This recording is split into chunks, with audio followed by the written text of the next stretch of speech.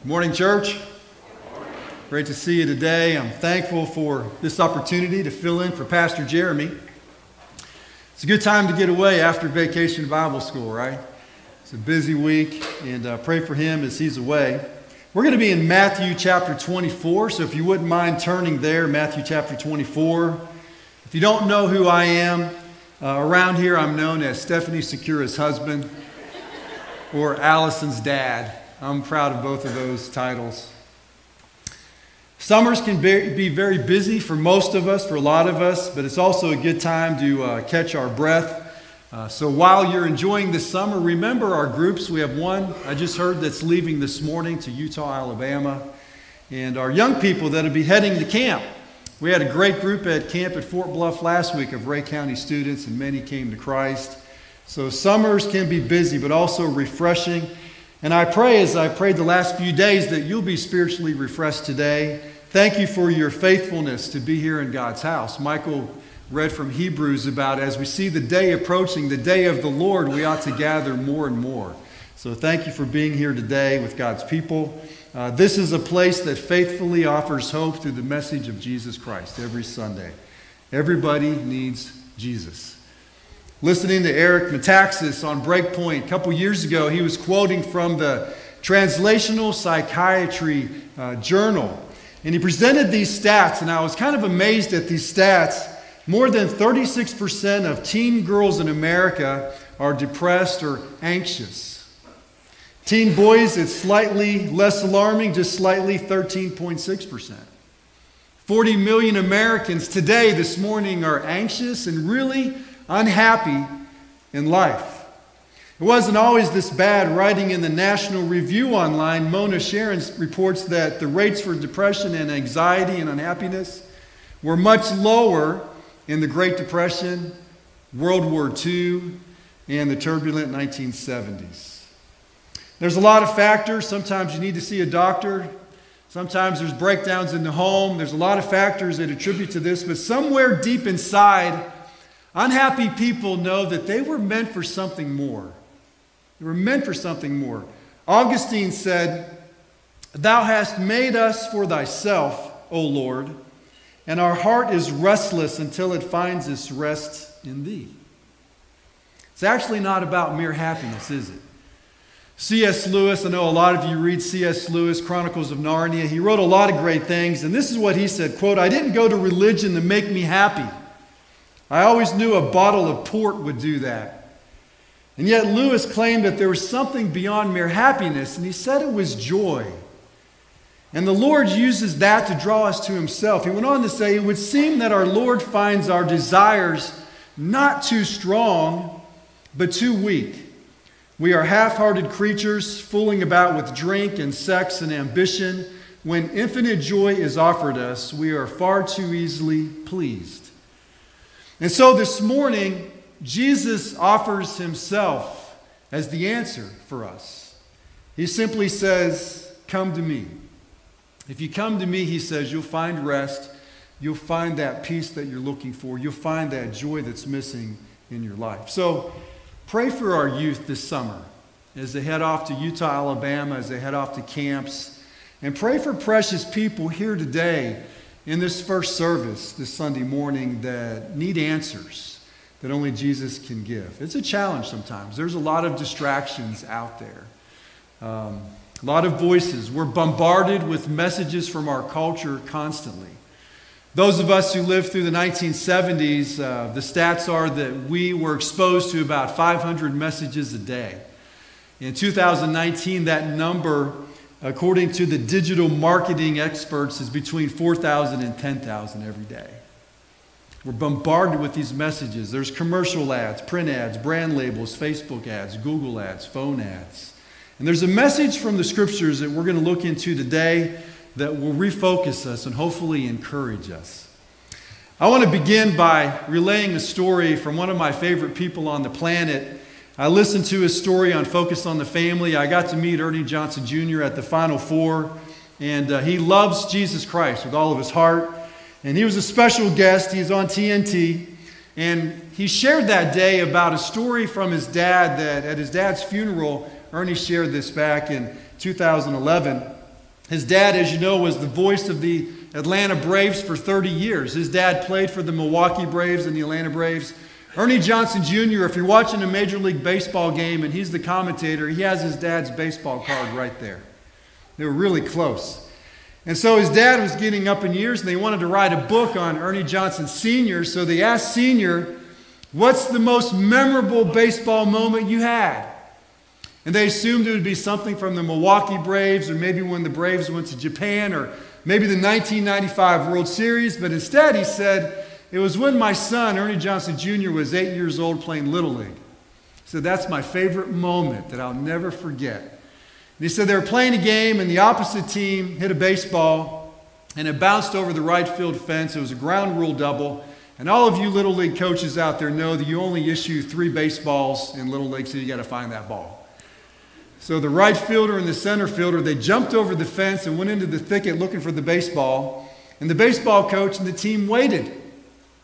And they waited. And these guys didn't come back. So the coach and Ernie, who played in the infield, they went and jumped over the fence. And they found these 2 boys in the thicket. Their gloves were on the ground. The ball was at their feet. And both hands were filled with blackberries. And they were just enjoying the goodness of God and stepped away from the game. Church, I love you. And this morning, I just ask that you just drop your wall.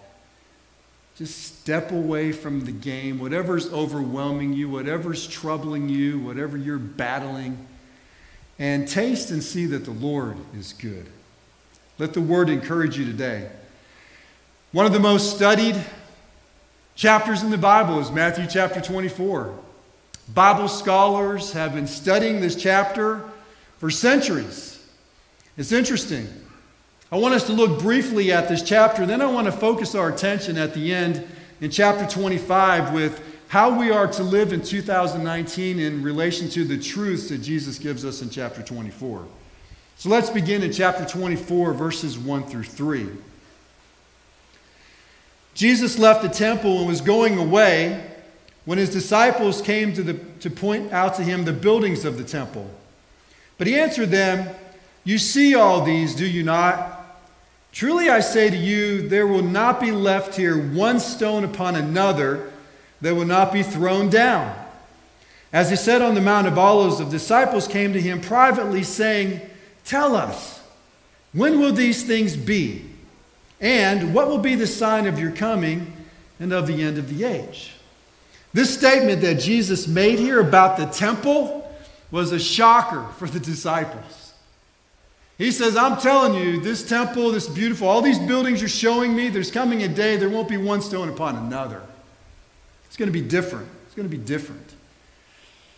And so he goes on to say, it triggered these questions. When will these things be, Jesus? And then the second question, what will be the sign of your coming and of the end of the age? The larger context of these questions really started back in Matthew 16, verse 21. It says there, from that time, Jesus began to show his disciples that he must go to Jerusalem and suffer many things from the elders and chief priests and scribes and be killed and on the third day be raised. Jesus was setting the stage for what the disciples thought was going to be a showdown with the religious leaders in Jerusalem. He said, that's where I'm heading, and this is what's going to happen. In chapter 17, if you turn back a few pages or look up at the screen, this is what happens next in the story. After 6 days, Jesus took with him Peter and James and John, his brother, and led them up a high mountain by themselves. And he was transfigured before them, and his face shone like the sun, and his clothes became white as light. And behold, there appeared to them Moses and Elijah talking with them. Can you imagine? That had to be awesome. He was transfigured. These Old Testament men show up. This must have further led them to believe that he was going to establish his kingdom. Jesus is awesome. In chapter 19, Jesus said that the disciples would sit on thrones judging Israel. In chapter 21 of Matthew, he rides into the city on a donkey. It was glorious. Then he overturns the tables of the money changers. He's showing his authority now. He goes on to further establish his authority in chapter 21, verse 43, saying, "Therefore I tell you, the kingdom of God will be taken away from you, the religious leaders, and given to a people producing its fruits." So the disciples are feeling confident now. All these things are stacking up. In chapters 22 and 23, he takes on the tough questions by the scribes and the Pharisees and the religious leaders to the point where they stopped asking him questions. They were so frustrated with him. The disciples, obviously thinking that Jesus was about to set up his kingdom, were in shock when he says what he says about the temple and Jerusalem in chapter 24. I imagine they were, how does that fit with you being the Messiah, Jesus? We're here to take over, right? So they pressed him with these questions. They associated his coming with the end of the world. They were not able to separate his first coming from his second coming. So through verse 34 of chapter 24, Jesus spoke to them about the temple and about the city being destroyed. He answered the first part of their question. And as you know from history, Titus and the Roman army came and laid the city waste between AD 66 and 70. It was a devastating time for the Jews. Verse 15, Jesus said Daniel's prophecy is going to be fulfilled. I'm coming to fulfill it. Josephus, a historian, recorded over 1 million Jews slaughtered and many more taking slave. Persecution and death were not on the minds of the disciples at this time when Jesus was teaching this. But this was coming soon. And Jesus said through verse 34, when you see these signs that he outlined, he said, flee the city, go into the mountains because devastation is coming. And the key verse in this passage, look at verse 34. Truly I say to you, this generation will not pass away until all these things take place. But then Jesus addresses the second half of their question. They said, what will be the sign of your coming and the end of the age? This is what we all want to know. This is what they wanted to know. Every generation since Jesus' day. Jesus, when are you coming back? Are there signs? How will we know? And how are we to live?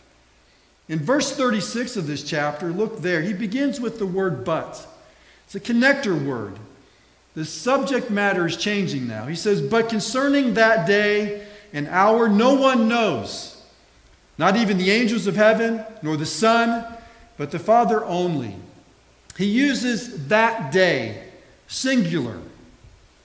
Earlier in verses 4 through 34, he used days, plural, speaking about the tribulation to come.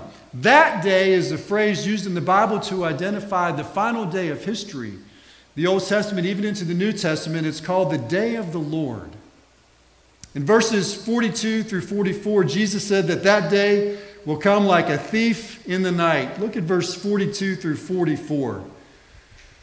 Therefore stay awake, for you do not know on what day your Lord is coming. But know this, that if the master of the house had known in what part of the night the thief was coming, he would have stayed awake and would not have let his house be broken into. Therefore you also must be ready, for the Son of Man is coming at an hour you do not expect. Now it's biblical to say that nobody knows when Jesus is coming back. Don't look for signs, Jesus says. Look for me. Look for the Savior. So we are to watch. And then Jesus expands this thought by telling stories, right? He was the greatest storyteller ever. He gives all this theology, what's going to happen when Titus comes, and then they want to know, when are you coming back? And he gives theology, and he tells them how to wait and to watch. And he tells stories, parables. In his parable of the faithful servant in verses 45 through 51, Jesus was teaching his disciples to avoid worldly sin. He said, don't be engaged continually in sin, because verse 50, it says, the master of that servant will come on a day when he does not expect him, and in an hour when he does not know. Hey, we can make application right here, church, right? If you came in those doors today living in sin, struggling in sin, we don't have to leave that way. We're only one prayer away from being totally right with God. We can leave here, you and I can leave here right with God. We can be purified. Remember what John wrote in 1 John 3, verses 2 and 3. Beloved, we are God's children now, and what we will be has not yet appeared. But we know that when he appears, we shall be like him, because we shall see him as he is. And everyone who thus hopes in him purifies himself, even as he is pure. Jesus is coming back. We don't know what that's going to be like, but in light of the fact that he's coming again, we're going to purify ourselves as Jesus is pure. It means that much. The next parable is in chapter 25, the next story, and he talks about the 10 virgins. Look at chapter 25, verses 1. Then the kingdom of heaven will be like 10 virgins who took their lamps and went to meet the bridegroom. 5 of them were foolish and 5 were wise. And then down in verse number 13, he concludes by saying, watch therefore, for you know neither the day nor the hour. Again, he's teaching, be alert, watch. 5 were ready, 5 were not ready.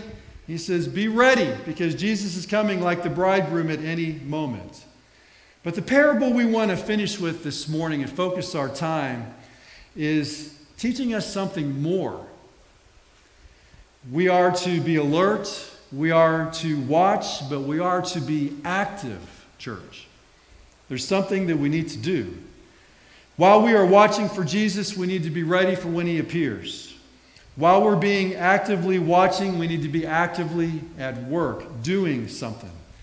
Be active this summer. Don't take the summer off. Be active this fall. Be active for the rest of your life, because nobody knows the day or the hour. We have this time to be active and to be faithful, and we are stewards of our lives. We are stewards of our opportunities. One day you and I will be evaluated based on our stewardship. This moment, this vapor, this mist of life that we have, one day Jesus will evaluate that and reward us accordingly. So we are stewards of our time. We are stewards of opportunities. Having a mission gives you a purpose. Tim Brady, who's from Asheville, spoke at our camp last summer, and he made this statement in passing. He says, if you're not dead, you're not done. I've never forgotten that. Doesn't matter how old you are, how young you are, if you're not dead, you're not done. We're still looking for Jesus to come. I became a believer at age 16. I was the first saved in my family. My dad was Russian Orthodox, but basically an atheist. He was only Russian Orthodox because his family came from the Ukraine. And I was the first one saved in my family. And I began to witness to my grandfather, who was a Roman Catholic Italian from Italy, migrated over here. And we would sit on his back porch, and he would smoke his pipe, and we would listen to pirate baseball games together. And I would tell him about Jesus. And after he would have enough, he'd pull that pipe out, and he'd say, David, I'm a good man. I take care of you grandkids. I take care of our neighbors. I'll take my chances. Let's talk about something else. And he'd stick that pipe back in there. And then as he was 89 years old, he started to crack a little bit. And I remember sitting on the porch, and this has been years of witnessing to my grandfather and being intimidated by him and frustrated. He finally said, I've often wondered why God put me here. And I wanted to say, but I was too embarrassed or intimidated. I said, Grandpa, you're 89. You don't know why you're here. It's kind of late. At my grandmother's funeral later that year, he sat on the front row. I presented the gospel, and my grandfather came to know Jesus. Virginio DeSantis came to know Jesus that day. And for the last 3 years of his life, we were brothers. Why are you here? We have a stewardship. We have a moment in time. Have you answered that question? What gets you up in the morning? What are you living for? Why are you here? It's easy to float through life and school, on the job. You can be so distracted by stuff that you and I can miss out on what really matters in life. You must know why you were here. Jesus said he's coming back. You remember in John 14, he says, I'm going away, I'm preparing a place for you, and I will come again. And everything in the Bible that pointed to Jesus coming the first time, it came to pass. And we can have confidence without a doubt that everything talking about his second coming will come to pass. Jesus is coming back. And we encourage ourselves, and we gather together more knowing that that day is coming. He's coming again. And if you're watching for Jesus, how are you living for Jesus? Because how you live matters. Because God made you, you have value. If you are His, you have a platform. You were created uniquely. Some of you will recognize this next slide. It's an electric football set. Some of you guys. When I was a little boy, that was my God.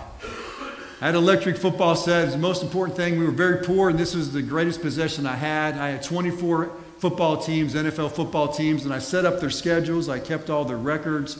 Jack Snow from the LA Rams ran back more touchdown returns than anybody in my league. I had Super Bowls every year. The Steelers always won my Super Bowl because I'm from Pittsburgh, and that's probably why. I had Pro Bowls with the best players from the AFC and the NFC. If you could have seen me as a little boy, you could have seen my bent in life, how God created me, because for the last 29 years, I've been organizing national tournaments. And here in Ray County, we bring these teams in. And some of these guys have gone on to the NBA and to the WNBA and to the NFL and Major League Baseball. And it's just simply my platform to share Jesus Christ with athletes. It's my bent in life. It's how I was built. My disc assessment personality is precisionist. I just love the details. Let me ask you two questions. What is it that you do well? You're a teacher, you're in construction. What is it that you do well, and what is it that you enjoy doing? With those two questions in mind, listen to this next parable. Look down in chapter 25, verse 14. Another story. For it will be like a man going on a journey who called his servants and entrusted to them his property. To one he gave 5 talents, to another 2, to another 1, to each according to his ability. Then he went away. Now we associate talent with skill in our day, right? In the Bible days, it has to do with money. A talent was the largest unit of currency in the Greek economic world. And so this is what it's about. He gives these guys this money. He gives them a talent. 1 talent was 10,000 denarii. What does that mean? 1 denarius was a daily wage. We know that because of another story that Jesus told. It was about a farmer who was trying to get people to work with him for the day. He says, if you come work in my fields, I'll give you a denarius at the end of the day. So if you took that daily wage, a denarius, and multiplied it by 10,000, that's the value of a talent. So just for fun, in our day, let's be real conservative and say the average income in the state of Tennessee is $30,000. If you work 260 days, you would earn $115 a day. You take $115 in our day, multiply it by 10,000, it's $1,150,000. If you work for 40 years making 30 grand, that's $1,200,000. I think the point is that God has gifted us with great value. He didn't give us $5 skills, $10 opportunities. He has invested in us greatly. Our bent in life, our natural abilities. It's our platform that we can use for Him. He's also careful about it. He said there, each according to his ability. No one has your talents. Nobody has your opportunities. Nobody else does. And it's up to you to develop it, to be a good steward. This is not your spiritual gifts that the Holy Spirit gives you at conversion. This is your bent in life. This is who you are, what you're made of. So these guys have opportunities. Let's see how we can apply it like they did. Look at verse 16. He who had received the 5 talents went at once and traded with them, and he made 5 talents more. So also he that had the 2 talents made 2 talents more. These 2 guys went to work. The Bible says they went and traded. In our vernacular, they studied the market. They bought stocks low and sold high. They watched the business channel. I mean, they studied the market. They were investing with money that didn't belong to them. It belonged to their master. And they did this knowing that they could fail, but they weren't afraid to fail. They were going for it. They risked it all. Both guys doubled their investments. They were busy while the master was away. So what did the master say when he returned? Well, we get a glimpse into history here. Let's look down to verse number 20. He commended them. And he who had received the 5 talents came forward, bringing 5 talents more, saying, Master, you delivered to me 5 talents. Here I have made 5 talents more. His master said to him, "Well done, good and faithful servant. You have been faithful over a little. I will set you over much. Enter into the joy of your master." He commended him, didn't he? He did a good job. We're given a glimpse into the future with these verses. I told my Sunday school class a couple Sundays ago about when I was with SCORE International and I had to raise support to go to Costa Rica. And so I had stepped away from the camp and I was raising support and just trying to raise money any way I could. And I went to Georgia. My sister-in-law's father-in-law has a landscaping business, and he was always excited when I came because he always saved the hard jobs for me. And I was a younger guy than he was. And so I would work for him, and we'd work and sweat all day. And at the end of the day, I enjoyed going back to Mr. Thomas's house. He would leave me in the kitchen, and he would go back wherever he saved his money and kept his money. And he'd come back out with a $100 bill. And he gave it to me, and I proudly stuck that in my pocket. And that was $100 more, getting me closer going to Costa Rica. At the end of the spring, when I was getting ready to leave for Costa Rica to the mission field, he put me in his car, and he was going to drive me back to my vehicle. And he got real quiet, and he was going to say something to me. And he said, "David, you have done a great job. If you're ever back through Suwanee, Georgia, I'd love to use you again." And as I got into my car, another man looking at my body of work and praising me meant something to me. Can you imagine standing before Jesus and he evaluates your stewardship and he praises you for it? Wow. What about the second guy? The first guy, he had 5, now he has 10. That's impressive. The second guy had 2. He only has 4. What did the Lord say to him? Look down at verse 23. His master said to him, "Well done, good and faithful servant. You have been faithful over a little. I will set you over much. Enter into the joy of your master." He said the exact same thing, didn't he? He said the exact same thing. What does that mean to you and me? It means that your fruit may be different than Pastor Jeremy or Billy Graham or whoever, but the praise is exactly the same. It doesn't matter if you're a 10-talent person or a 1-talent person. If you're faithful, the praise is exactly the same. So maybe you're sitting here today and you say, "Honestly, Dave, I don't know what you're talking about. I don't know what I'm good at. Maybe you're a young person, you don't know what you do well." This is my encouragement to you. I would encourage you to get involved in everything at this church. Bug our pastors about things to do, because as you get involved in the church, in the local church, you will discover your spiritual gifts that the Holy Spirit gave you. You will also discover that, hey, I'm good at organizing. I'm good at props. I'm good at social media. I'm good at all these different things that'll rise to the surface. You'll realize what you're good at, what you enjoy doing, and that will be your platform to tell people about Jesus. That's your platform. Mr. David Edwards picked me up on a school bus to drive me to church when I was a kid. He was faithful to visit me every Saturday. He brought me gum, came to visit me every Saturday and picked me up every Sunday. When there was 2 feet of snow in western Pennsylvania, he came and got me in his car. And he couldn't read or write. But he was a truck driver, and he could drive a bus. And he was faithful to pick me up. The last time I preached in my home church, he had just had a stroke, and they wheeled him in the back, and he was still faithfully showing up and impacting young people for Jesus. As we are watching for Jesus, we have to be active for Jesus. Whatever you're doing and doing well, that's your talent, that's your opportunity. Joey mentioned and Michael prayed this morning for our group going to Alabama. They're actually going to Utah, Alabama. John Zeller, this next slide. This is John. He's the executive director of SCORE International. Our group is going with SCORE International. John Zeller's a neat guy. He spoke for us at the camp just a couple weeks ago.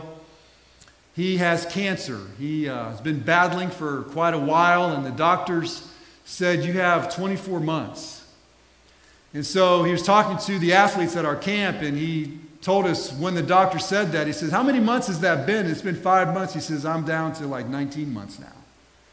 But John Zeller's a neat guy. He was the activities pastor at Idlewild Baptist Church in Tampa Tony Dungy and his family goes to this church. It's a great church. Activities pastor is just getting better and better. And God called him to SCORE International. He would go to SCORE and have to raise full support. He would leave a great income and a great future and raise full support. But he loves athletics. He's one of the chaplains for the Yankees. He's here with Andy Pettit. He's told us about how he has loved on Alex Rodriguez and given him notes laced with the gospel. Now he has a ministry with Judge and Stanton and Sabathia and the Yankees and the Yankees in Tampa on the minor league team. Sports is his platform. What is yours? What is it that you do well and enjoy doing? Karen used her ability as a nurse at our camp last week. What a platform that is. What is your platform? You have a platform and it's powerful. How about that third guy in this parable? Did the master notice him? The first guy, 5 talents, he's got 10. The second guy, 2, he's got 4. The third guy was given 1. Did the Lord notice him? Look at verse 18. It says here, but he who had received the 1 talent went and dug in the ground and hid his master's money. Skip down to verse 24. He also had received the 1 talent, came forward saying, Master, I knew you to be a hard man, reaping where you did not sow and gathering where you scattered no seed. So I was afraid. And I went and hid your talent in the ground. Here you have what is yours. But his master answered him, You wicked and slothful servant, you knew that I reap where I have not sown and gather where I scattered no seed. Then you ought to have invested my money with the bankers, and at my coming I should have received what was mine with interest. So take the talent from him and give it to him who has the 10 talents. His words, did they pop out to you? He said, I was afraid. I was afraid. I remember hearing Charles Stanley. He was asked, what's the most discouraging thing about being a pastor? He says, it's the congregation, the people in the congregation who know to do right, but they're afraid to do it. They're afraid to surrender. They're afraid to give their life to the Lord. He said, I didn't do anything with your talent. I didn't risk. I just hid it because I was afraid I would lose it, and so here it is. I don't want to be that guy. I want to be fully surrendered, don't you? I remember that moment, the first time I totally surrendered. I was age 19, and God had been working on my heart to call me into the ministry, and I was so intimidated by that I would have to stand before people like you and that I would fail and I would not be able to do what God is trying to tell me to do.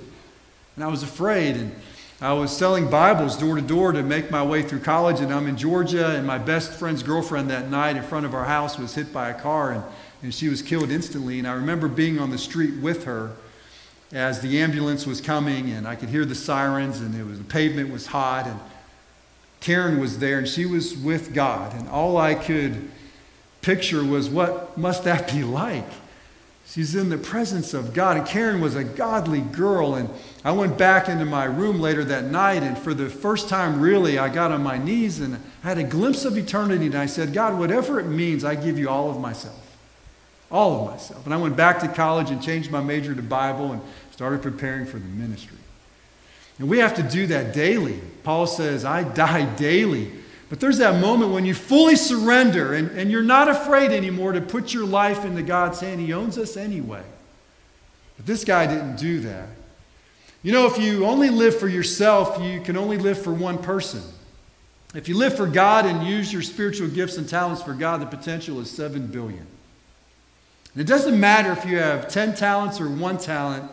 What matters is that you invest your life and your opportunities in the kingdom, because we're all stewards of what God has given to us, and we steward what doesn't belong to us. Even our lives are purchased by the blood of Jesus, but we steward. This next guy, you might recognize him. Does anybody recognize him? Michelangelo. At age 21, he was already doing mature sculpting. By age 30, he had already given us the Pieta and the David, still masterpieces to this day. So Pope Julius II came to him and asked him to sculpt a papal tomb. And he was pretty fired up about that. I'm sure that was in his wheelhouse. That's what he does best, was sculpt. Then the Pope came back and changed his mind. He says, there's this small chapel at the Vatican. I'd like for you to paint maybe 4 biblical scenes with maybe 12 characters from the Bible. Well, 4 years later, he had painted over 400 characters from the Bible and 12 biblical scenes, many on his back on a scaffolding. When he got done, he told his friends he felt as old as Jeremiah. And he suffered a lot physically. But he used his talents, his opportunities, his abilities for God. And that was 1512. That's been 507 years ago. Wow. Somebody asked him while they were having tours of the Sistine Chapel and they were looking at this masterpiece, and he was in there, and somebody said, "Why did you pay so much attention to the corners? I can see detail there, but I can't make it out. Why did you do that when nobody can really see what that is?" And his answer was classic. He said, "God will." And so he will. You may be popular and well-known in Ray County and everybody knows your name. You may be sitting here today and hardly anybody knows your name. But God sees you. And God knows that you're in that prayer closet faithfully praying. God knows that you're sowing seed. God sees you. And that's what matters. Because one day we will stand before Him and give an account. So take whatever it is that you do well. If you don't know, see our pastor, see me. We'll talk and pray about it. You have unique abilities and opportunities that we don't have. You will impact Ray County as you are alertly watching for Jesus and actively serving Him. And now's the time. Take the next step this morning. If you haven't, I encourage you to surrender to the Lord and enjoy the blessings of that. And be faithful in your stewardship. One day we'll see the Savior and we'll hear these words of evaluation and affirmation. You need hope today? I'm so thankful that I can tell you as a preacher of the gospel that Jesus just simply says, "Come to me." He says, if you come to me, you'll find rest. You'll find the answers that you're looking for. Come to me. You know, there's another parable we won't read because of time in chapter 25, but it's about the sheep and the goats.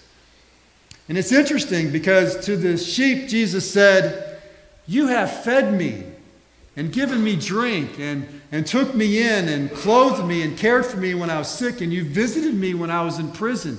You did all these things for me." And the sheep said, when did we do that for you? I don't remember, I don't recall. And Jesus said, "When you did these to the least of these, my brethren, it's like you did it for me." The goats didn't care, but Jesus said, when you have served the body of Christ, when you've served others this way, it's like you've done that for me. One thing I love about our church, and there are things that go on behind the scenes a lot of us don't know about. People that are being fed, people that are being taken care of. When somebody passes away, there are people in this congregation that are loving, that are taking care of us. That's what it looks like to occupy till I come. That's what it looks like to get involved as we wait for Jesus to return. Be involved in that. Students hurt, get involved in their lives. Sometimes it's messy, but John said, if you don't love the brothers who you can see, how can you tell me you love Jesus who you haven't seen yet? So some takeaways as we close this morning. Number one, live like you won't be surprised when Jesus returns. It'll be a normal day. The Bible says people will be getting married, people will be eating and drinking and working, but watch and wait and live holy, knowing that Jesus is coming. Number two, care for your stewardship. You are a steward of what doesn't belong to you. God has invested in you lavishly. He's given you opportunities and time and talents, and use it for the cause of Christ. Whatever you do well and enjoy doing, that's your platform, whatever that is. Number three, be faithful, even if His return is delayed. Be faithful. I was in Food City and was talking to a man, and he said, "You guys keep talking about Jesus coming. You've been talking about that for centuries. He hasn't come yet." And I said, "He's only coming back once, and so you got to be ready." Be faithful. It could be today. It could be 20 years. It could be 200 years. It doesn't matter. We live every day as if Jesus is coming. And if you're not dead, you're not done. Number 4, improve your master's assets. The 2 guys that went and traded improved on what didn't belong to them. It wasn't their money. They were improving their master's assets. And their joy came from simply serving him. And number 5, watch as so transformed by the gospel that you unselfishly serve other people. And as you do, as if you're serving Jesus himself. Be ready. If you're not saved this morning, Pastor Joey and I will be up front. We'll be happy to talk to you, or somebody will take a Bible into another room and show you how you can know Jesus as your Savior.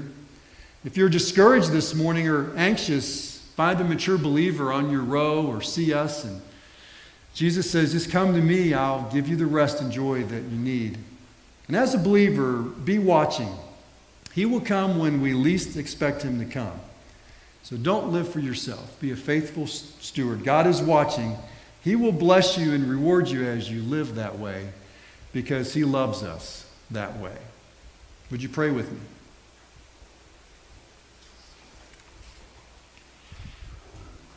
Father, thank you for this instruction in the Bible about the fact and the promise and the hope that you're coming again.